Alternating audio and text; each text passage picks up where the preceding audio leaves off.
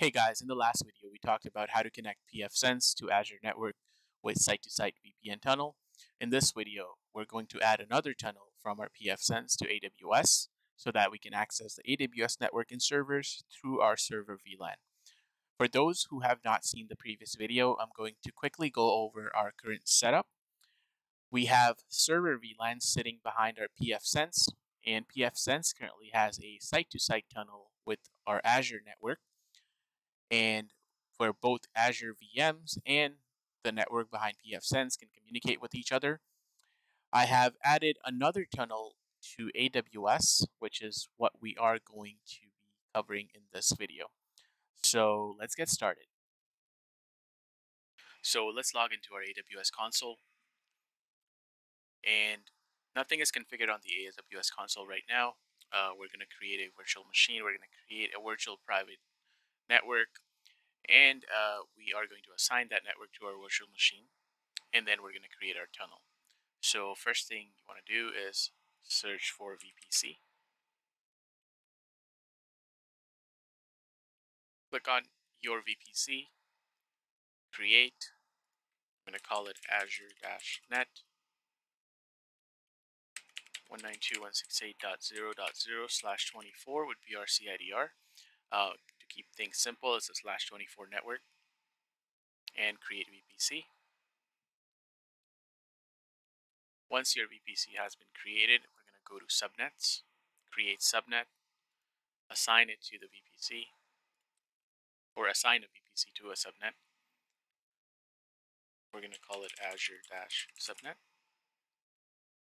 I'm going to use the same IP here, 192.168.0.0/24, and create subnet. Next, I'm going to create internet gateway so that when we create our virtual machine and assign this subnet to it, it gets internet access. So let's create internet gateway, call it Azure Internet, create internet gateway, and then we're going to attach it to our VPC.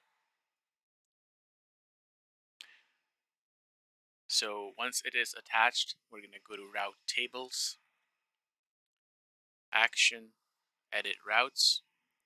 As you can see, there is no route for the internet, so we're going to add one. Call it 0.0.0.0/0. And we're going to want that to route through the internet gateway that we just created. And save changes. So next, we're going to go to EC2 to create our virtual machine. EC2, we're going to click on Instances, and then Launch Instances. I am going to call it AWS Server. And you can run anything you want, but if on this demo, I'm going to run Ubuntu 22.04, 64-bit. I'm using my free tier. You will have to create a key pair, but we're not going to use the key pair to log into our VM. We're going to use our EC2 console through the web to log into our virtual machine. So I'm going to click on Create New Pair and just call it Key, create a pair. Just download that. And you have to make sure when you create your virtual machine, the network info should be set up to the VPC that we had configured earlier. Make sure this is Azure Net, and make sure this is the subnet that we created earlier. Public IP, I'm going to click on Edit and click on Enable so that it gets a dynamic IP. For those who don't want their public IP to be changed every time a virtual machine restarts, they can opt for an elastic IP, which is kind of like a static IP that you can associate with your virtual machine so it doesn't change. Now, everything else, I pressed something, but so once you have your public IP enabled, there's nothing much to change here. This is where you would configure your storage. We're going to leave it to default and launch instance. Once this is successful, we are going to go back to our EC2 instances, and we still don't see it here. I'm going to hit refresh, and that's the one that we just created. It's in pending state, so it's being deployed. And this is our public IP address associated with this virtual machine. I'm going to hit refresh again. It may take a few minutes to get that deployed. And as you can see, it says running. I'm going to click on it, click on connect, and hit connect again. And this should connect us to the virtual machine. Note it has a public IP of 44.192.116.159, and the internal IP is 192.168.0.230. So we're good with the virtual machine part. Let's go and set up our virtual site-to-site tunnel. So we're going to go back, search for VPC, go to our VPC dashboard, and we are going to create a customer gateway. You're going to click on Create Customer Gateway and call it PFSense. This will be the external IP address of your PFSense or public IP of your PFSense, and hit Create Customer Gateway. I already have it created, which is right here. Once we have our gateway created and the state says available, the next thing we're going to do is go into virtual private gateways and create a virtual private gateway. I'm just going to call it virtual gateway, and we can leave it to default ASN. Click on create. We have our virtual gateway created. Next, we're going to create a site-to-site tunnel now. So go to site-to-site VPN connection, create VPN connection. We can name it PFSense just for the simplicity again, so we know it's connecting to PFSense. Target gateway type would be virtual private gateway, and this will be virtual gateway again. Customer gateway that we created earlier, this will be our PFSense. And if you read this, it says, what is the subnet on the PFSense side or the customer gateway side?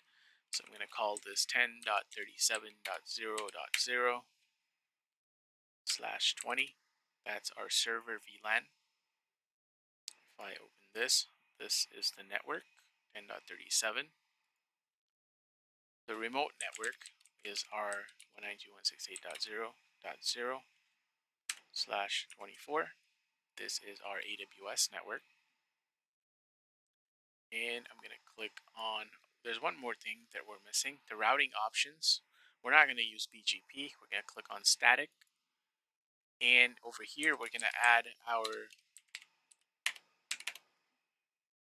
PFSense subnet or VLAN, same as what we added here. Copy that and add it here. And create VPN connection. Now this may take about 5 to 10 minutes.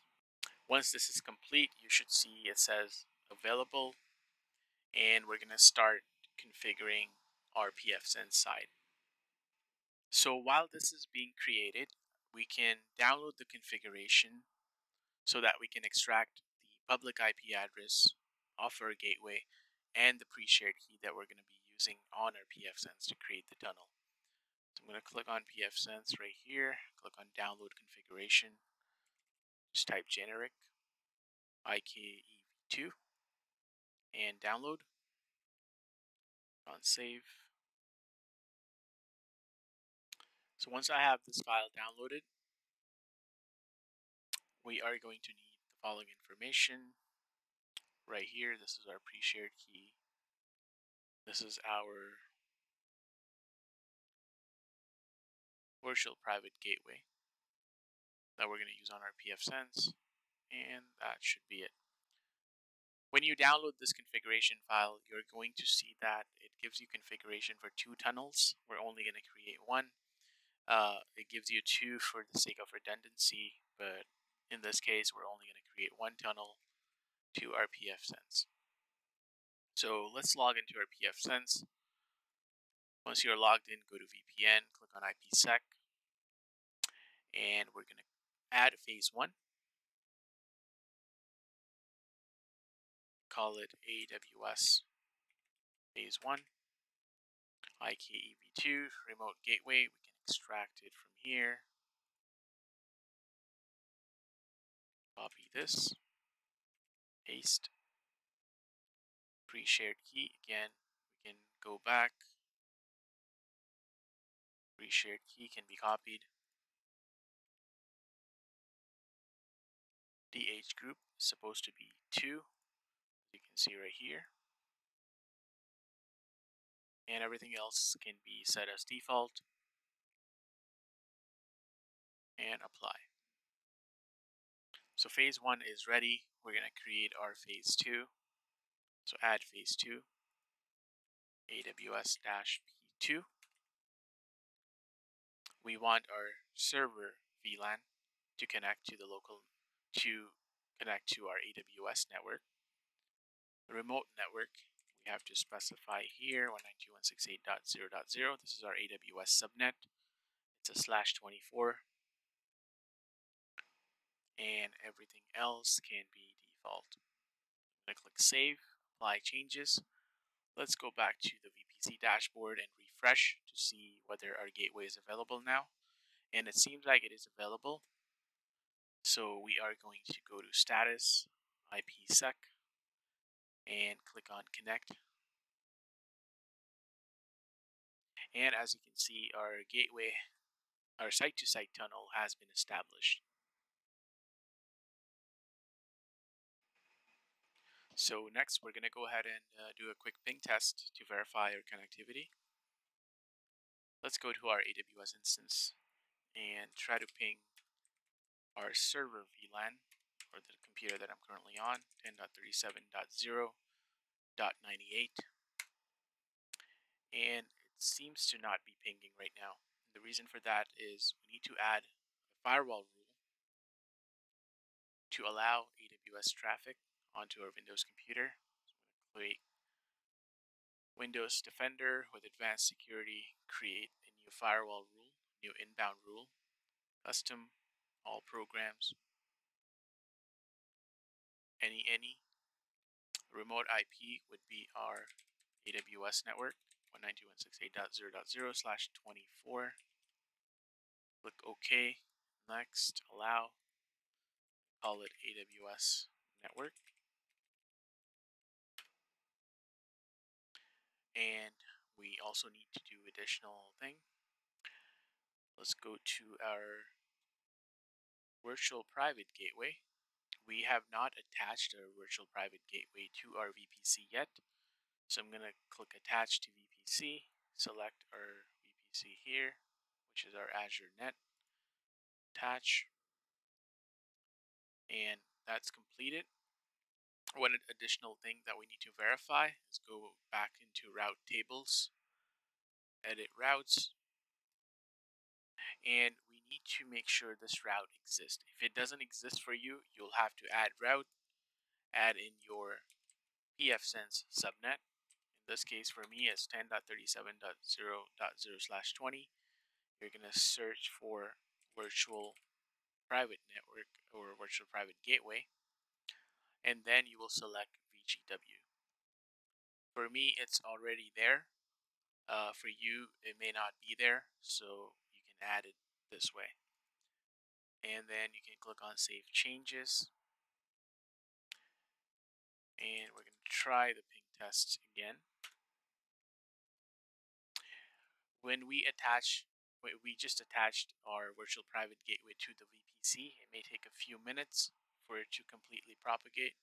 If we go back to our VPC dashboard, go to our virtual private gateway, it says it has been attached. If we go to site-to-site VPN, it says available. We go to tunnel details. Tunnel is also up. We go to static routes. These are the static routes, or as in which this is the PFsense network. And as you can see, we just had to wait for a bit and we're getting the response from our Windows computer. So that's good. Let's do the ping test to our AWS network from here.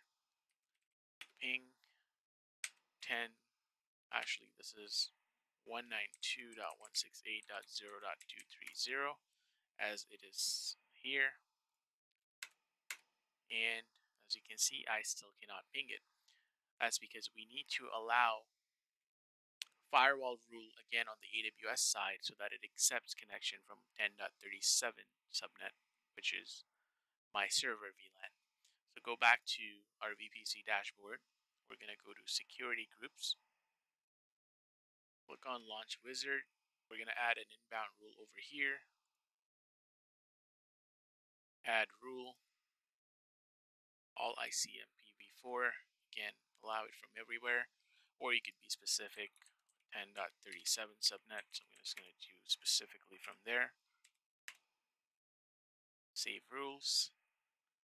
And if I go back here and try to ping it, I am getting the response. So we have successfully created a tunnel to AWS from our PFSense. If you like the video, please comment, like, and if you have feedback, do let me know. And if you can subscribe to the channel, that would be very helpful. And yeah, thanks for watching.